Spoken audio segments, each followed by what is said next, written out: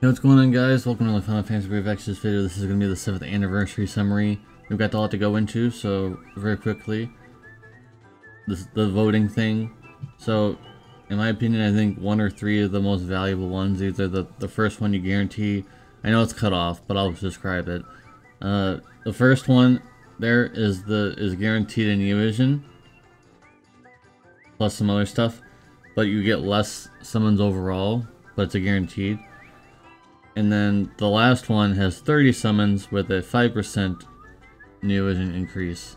So there's a chance of getting multiple Neovisions in the third one, but there's also a chance of just getting nothing. But the first one guarantees one, so you might want one or the other. I'm not sure, guys, but I think the second one's just not worth it as much as the one and three. So if you are I guess you don't have to be a new player, but I mean, only new players would really care about this. I don't know why it's being cut off so much. I hate that it's cut off so much. Whatever. But there's a bunch of old Neovisions in there, so if you're a new player, you'd like to get Cloud, perhaps, if he gets his upgrades, that is. There are some characters that did get some upgrades, so like Kurosama got his leader skill, so that leads me to believe that Cloud should get his new leader skill in the future. This is not the whole thing, by the way. This is not all the gifts, but this is some of the presents that we're going to be getting in the login. Not the login, but your inbox eventually.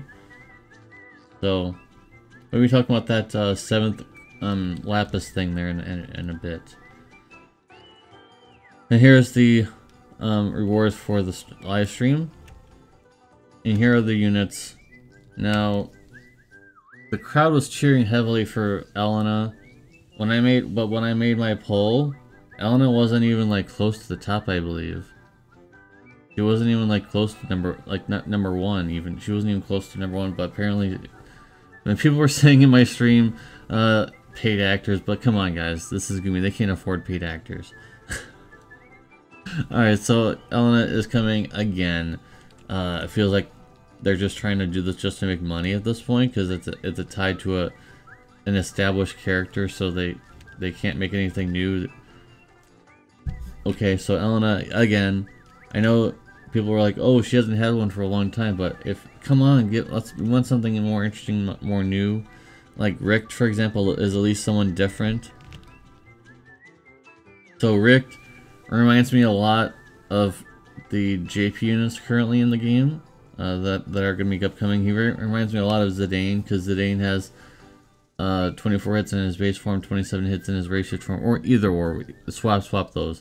But it's gonna be the same for Rick. Hopefully he's better than Zidane. He will be, based off one thing that he has. He's already gonna be better than pretty much a lot of units coming out.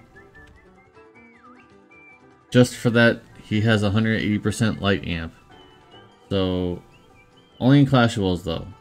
So he's going to be hitting very hard in Clash of Wills, like he's probably going to be hitting harder than any finisher in the game. He'll definitely be hitting a lot harder than Squall at EX3. I think at EX2 he's probably going to be strong, way too strong. 180% light amp, that's a little too crazy, but they're pushing the limits here with certain things like 450% buffs. Now they're doing 180% amp. So I'm assuming that the JP version is going to start doing 180% amped for their characters soon. So yeah, this guy seems like a pretty strong damage dealer. The only head scratcher is the EX2. What is that? I'm assuming this is still a work in progress or something, because those percentage, the low burst damage is fine, but we don't really care about stat percentages anymore because they're so easy to obtain. So not really that amazing, but okay. So if you are in Clash of Wills Morales battles, you'll get a 500% leader skill for Clash of Wills units.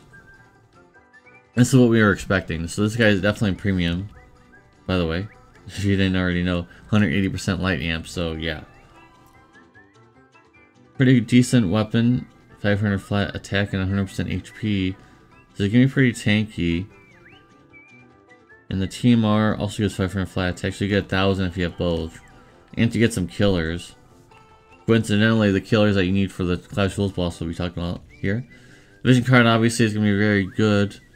650. If you're going wild and crazy, seeing that 650, there will be new. I know some of you guys, like some of you in my stream chat, were saying I don't even have the 170 500 yet for like Squall and all those yet. They do move on to 650, but they're more specific. Like the new Lightning has 650 flat stats, but it's only for specific categories.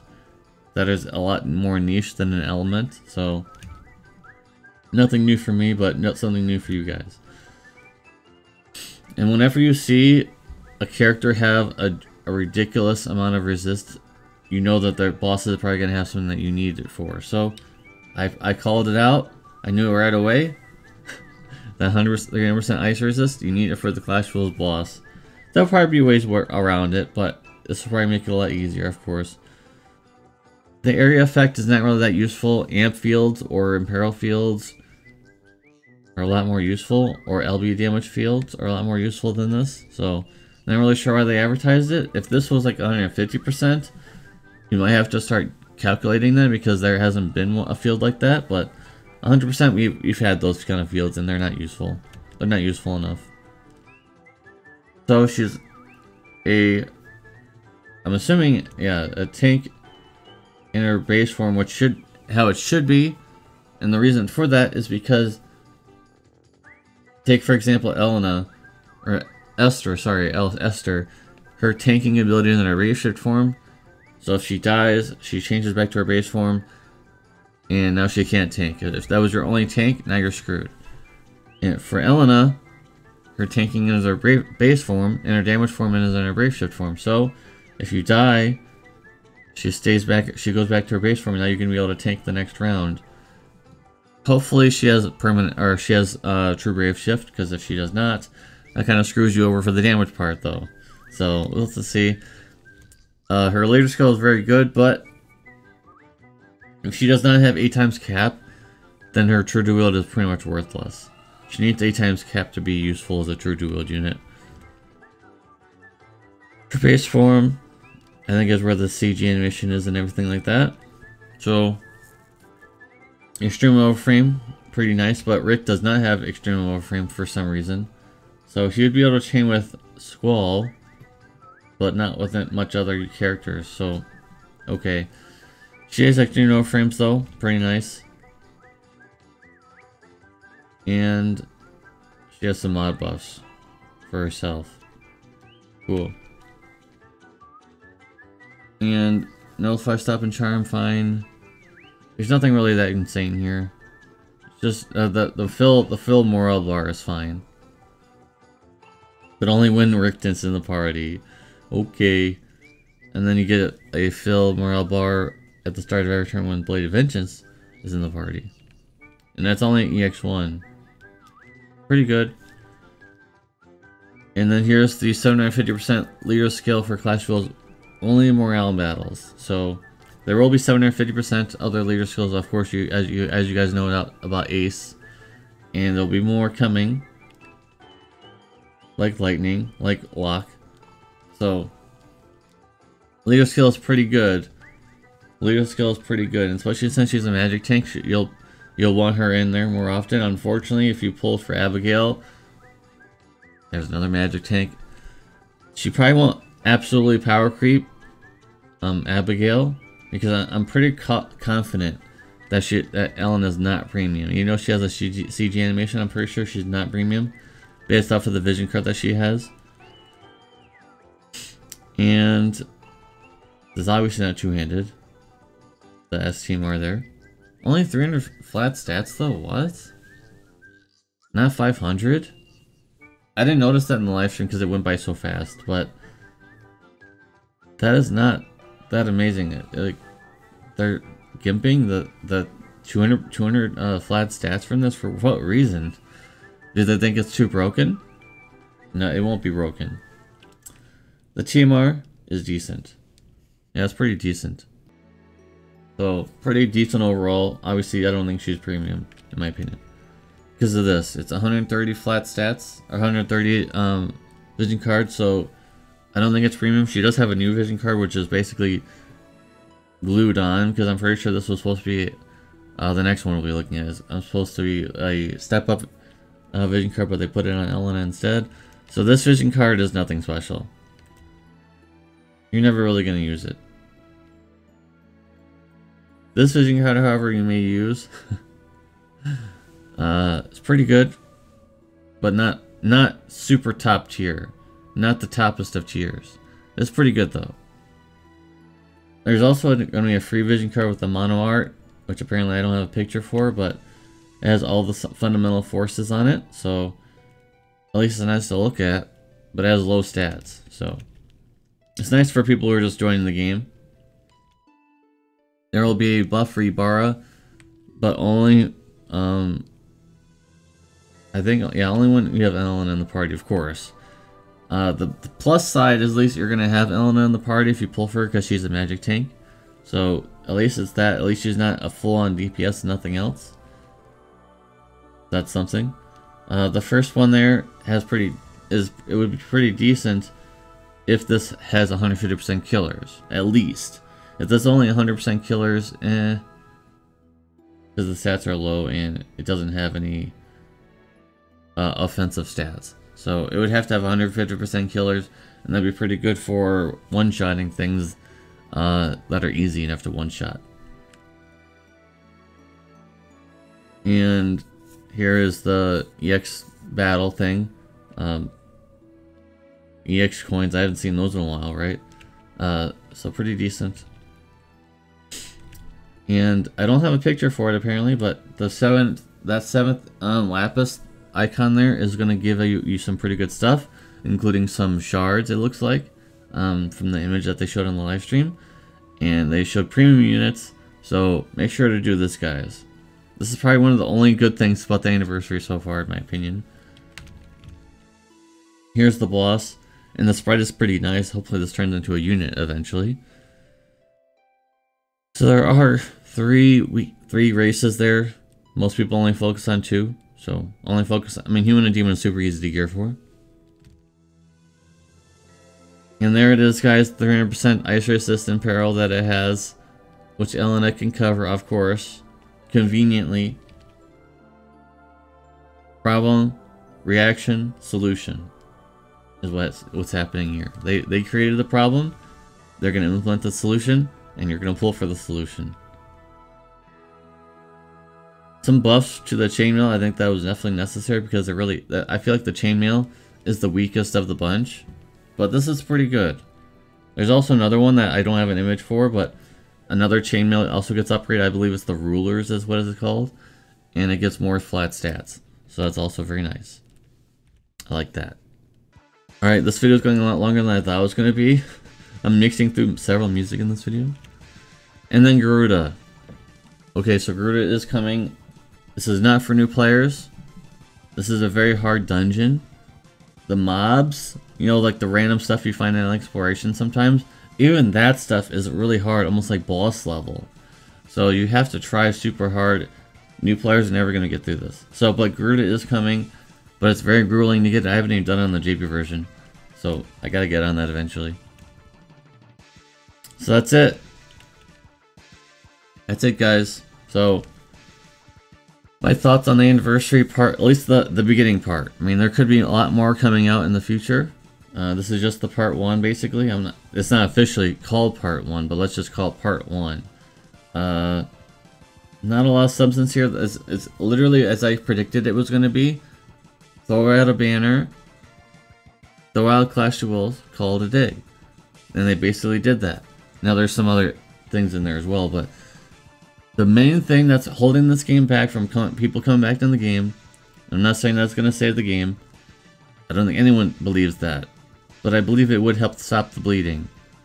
This would be a big, nice band-aid. Neovision pool reduction. I know apparently they don't want to do this yet. They didn't say that, by the way, but they didn't mention it or talk about it, but it needs to happen. Neovision pool reduction. It's embarrassing at this point that you're pulling like Melia, for example. You know, she's the global original, but she's terrible at this point. Imagine pulling melee as your one off banner. In your whole step up, you pull only one new vision and it's Melia or someone else. That's really bad, and that's it. You went through a whole step up and you only got one new vision and it's terrible. So I'm not saying that the new vision pool reduction would help you completely, but it would help mitigate against a lot of terrible off banners. Because you should be happy pulling. It shouldn't be a unfun affair. It should be fun to pull on a step up and get some good stuff. The next thing, increasing the rates to 5% on every banner. Nothing more special about it anymore. No special, oh, this is a special 5% only for this limited time. Even 5% is not even that amazing, but it would help out a little bit. But 5% should be standard at this point. And they didn't do that either. So, two things already that they did not do. Another thing, they need to innovate again. They're not making money on this game as much anymore, but they need to make it exciting again to make people come into the game. Oh, look at this new event. Or something more interesting. Or the old Clash Royale bosses back in that chamber dungeon that people want. Stuff like that. So hopefully there will be a part 2 in the coming weeks, and they'll be adding in more things. I know the JP version's anniversary was not very interesting either, and that's on them. But I'm assuming that the next anniversary on the JP version, there has to be some changes. They cannot, rest on their laurels. They can't, drag their feet. They can't sit on their hands. Whatever the other phrase you want to use in that context, they can't just drive on 10 miles per hour through a slow street anymore. There's a lot of competition at this point. There's a lot of games coming out that people want to play. Like, you need to make it more interesting for people to come back in the game. There's the number one thing that this game seriously needs, new vision pool reduction. They did it for the 5 stars back in the day. And I understand their philosophy. I feel like their philosophy right now is like, if we just give crowns and stuff to old units, it'll be interesting. But a lot of the crowns coming out are not even good. There's like maybe 1 in 5 crown characters that actually are useful. So, that's my opinion on everything, guys. I know it's not a super hot take, but I want to get it out there. Yumi, if you're watching, you really need to consider. Talk with the board. Talk with whatever you need. I think that there seriously needs to be a new vision pool reduction. It will bring some people back. I am pretty confident, and some of you may disagree, but I feel like it would bring some people back. You announce it even. You plaster it on an advertisement. We've reduced the new vision pool. We've increased the rates. Come back. 30 free pools or something, I don't know.